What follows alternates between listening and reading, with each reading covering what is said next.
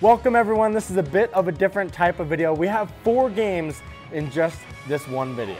This video will be highlighting games 15 through 18 of the 2024 season, and there's some big games with some big playoff implications. Looking at the current playoff bracket right now, we have the Mustangs and the Phoenix having a bye to the semifinals currently. We have the Vipers, Redbirds, and Ducksing to the bye to the quarterfinals, and then we have the Steamrollers and the Crushers sitting in the wildcard spots as of now, while the Riptides are out of the playoffs. All these teams do still have a chance to make the playoffs, even the Riptides, who are 0-4, they're in the hunt. And let's get right into these games. Phoenix and Steamrollers is game 1 of the 4-game set. And if the Steamrollers can win this one, they will clinch playoff berth. And if the Phoenix can win this one, it would be huge for them because they can stay in the running for that #1 overall seed. Just like in the last game, Jackson Kespel gets the nod to start. Chases it. Oh my god. I haven't seen the Steamrollers look that bad at the plate in years. And Nick Kespel will take that base open. Bases loaded. The full count from Kyle. Got him! Came back from a 5-1. One away from getting out of the jam. The pitch. Popped. Oh no. Third base side. Running over. What a catch! Kyle Belcher. Little over the shoulder action. And he gets out of the bases loaded jam play. Is he the most exciting man in Blitzball right now? He might be. Oh, in the air. First base side caught by Drew Sappingfield. Didn't carry quite as much as it looked off the bat, but that will end the half inning. No run scored, still tied. Ground ball to the shortstop side, and it gets through. 1 run scores. Drew Sappingfield circling. And he is safe at home. 2 runs score. After a long time looking at the review, the call is overturned. He was out at home. In the air, flying out to center, Richie under it, catch made.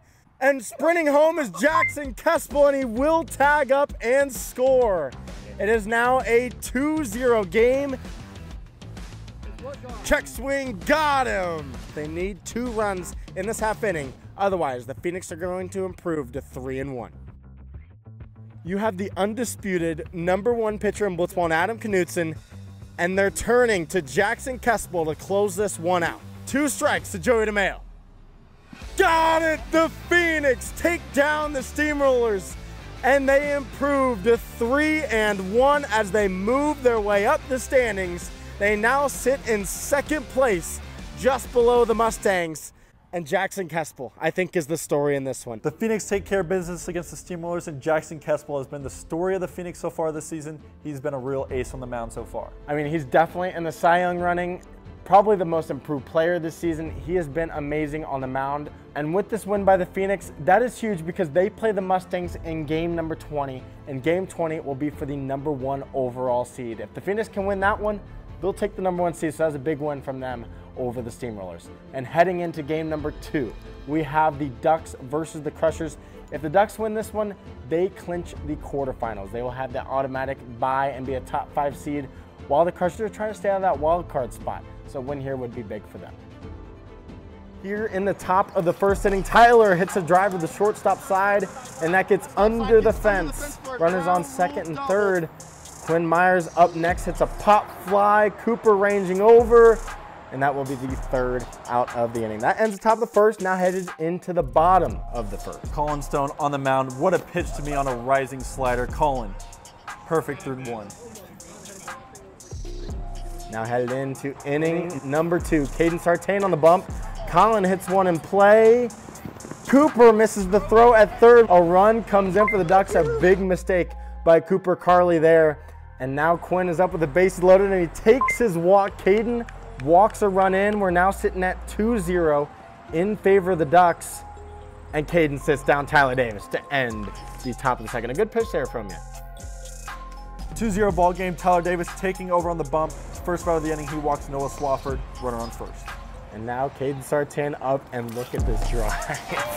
Holy smokes. To tie the game up, Caden Sartain with a daddy hack off of Tyler Davis, a 2-run homer as he waves to the crowd.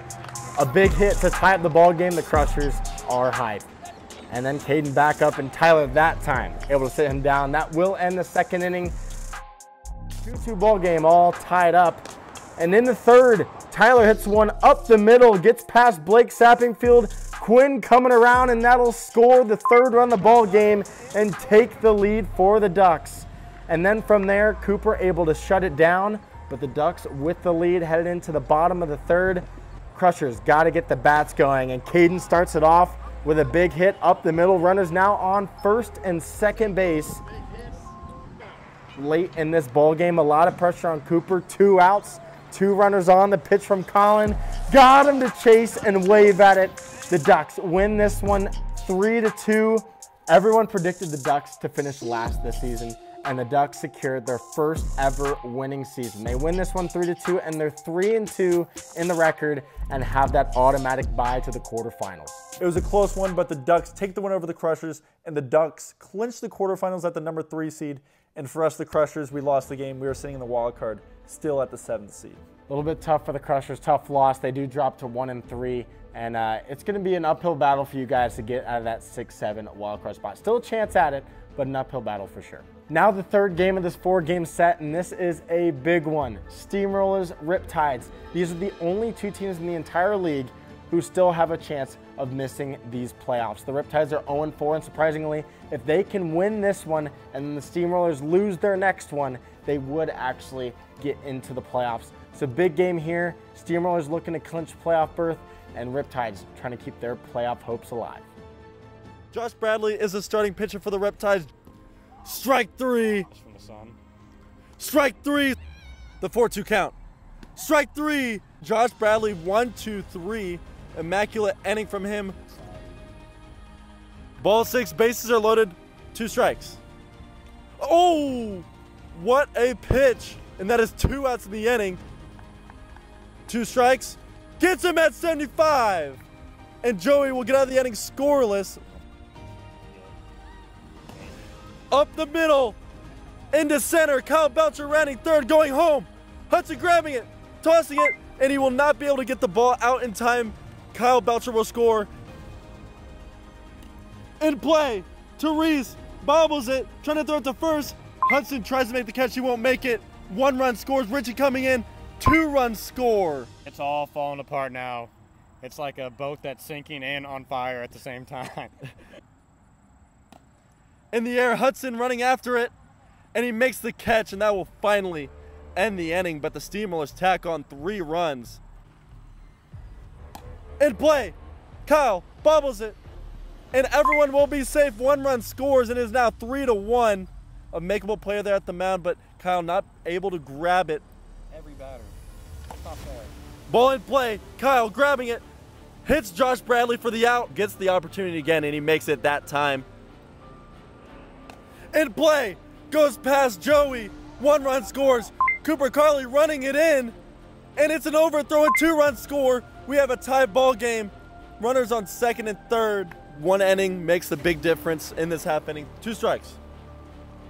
Strike 3. Kyle Belcher gets out of the inning, and it's still a tie ball game, and we're headed into the third. In the air, Josh running after it, and he will make the play. And a run would prevent the Riptides from being the meme of the league. Big half inning coming up here. Joey DeMayo coming back into the game for the Steamrollers. Strike 3, and we are going into extra innings and an at-bat for at-bat playoff. Each team picks 1 batter, 1 pitcher, and the better result of these 2 at-bats is the winner. Final stakes on the line, and the Riptides are turning to Reese Clappett, D1 baseball pitcher, was a Cy Young and Como Blitzball for so long.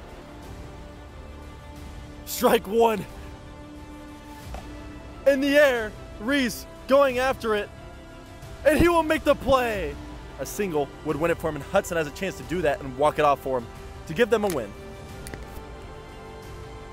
Strike 3 at 80. We're going into second sudden death. In play. And that will be a double for Joey DeMayo. And now the Riptides need a match, or else they're going 0-5 again.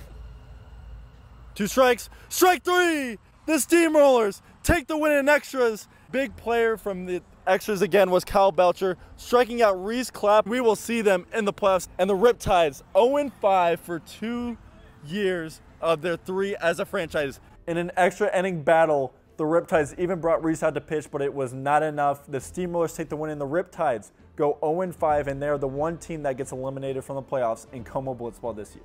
Yeah, Riptides, they've now had 2 years of being 0-5, and the big difference, they didn't have Trent Severino. Hudson Borgmeyer on the Riptides, 0-10 without him on the squad. That's rude.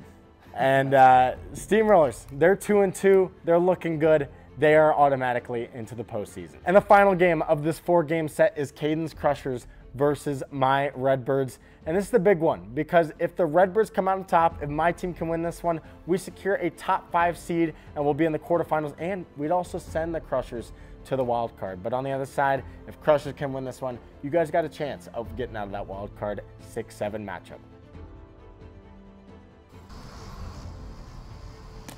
Ball in play to Matt. Feels it. Throws the first and gets the third out of the inning. Good inning there from the Redbirds. The 1-2 pitch from Cooper to Chandler.